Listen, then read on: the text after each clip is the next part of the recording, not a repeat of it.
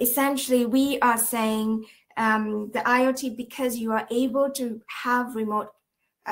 access to the charge point, you can do a variety of things. And as Petar mentioned, it is about the real-time data and analysis that allows you to do simple things. So from the easy ability to know whether it's available, whether it is happening, to the fact that if I know something is not behaving right from my platform, cloud-based platform, I have the ability to say, I automatically shut down, so trigger an alert happens and I trigger an event, or the person managing the console can say, this is something's happening, I escalate, and then I say maybe this needs to be shut down so we can kind of do something about it.